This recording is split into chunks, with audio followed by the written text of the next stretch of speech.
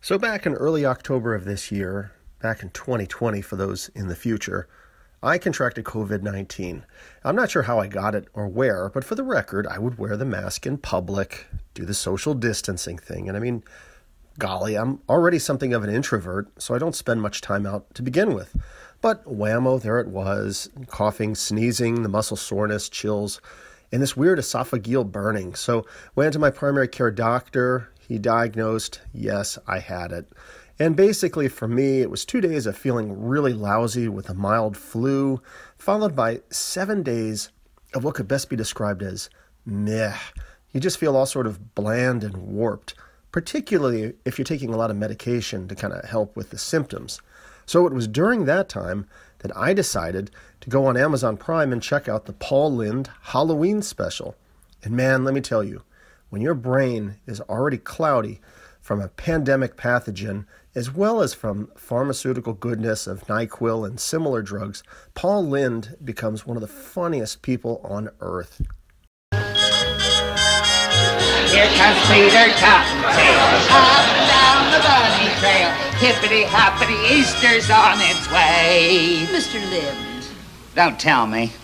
It's not Easter. Margaret, go prune a tree. And every time he would turn to the camera, he just gives it a big goofy grin. And when your head is clouded with drugs and COVID, it's just amazing. So the story goes on that Margaret Hamilton's character takes Paul Lynde to this big mansion of another witch, and they become Witchi-poo and the Wicked Witch of the West. And then there's this convoluted series of wishes that he's given that lead us to different segments of the show. The first one is Paul becomes Ruby Red, the rhinestone trucker. And hey, Tim Conway is there too. And both are competing for the love of Roz Kelly, Pinky Tuscadero. I mean, this is just like an obscure time capsule of 70s celebrities. And to top it all off, Kiss shows up. They do a number of songs. And then later, Paul wishes to be a sheik in the desert, romancing Florence Henderson of Brady Bunch fame. Oh man, that combination of the flu and the meds just make this the most enjoyable thing ever. And all I'm going to say is, if you are in your right mind, don't watch this, because it's awful, yet amazing. It's currently on Prime, so I'll just say it's out there if you want it.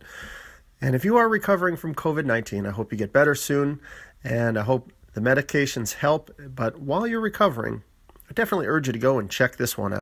I hate to break this up, but I left my jacuzzi on fast forward.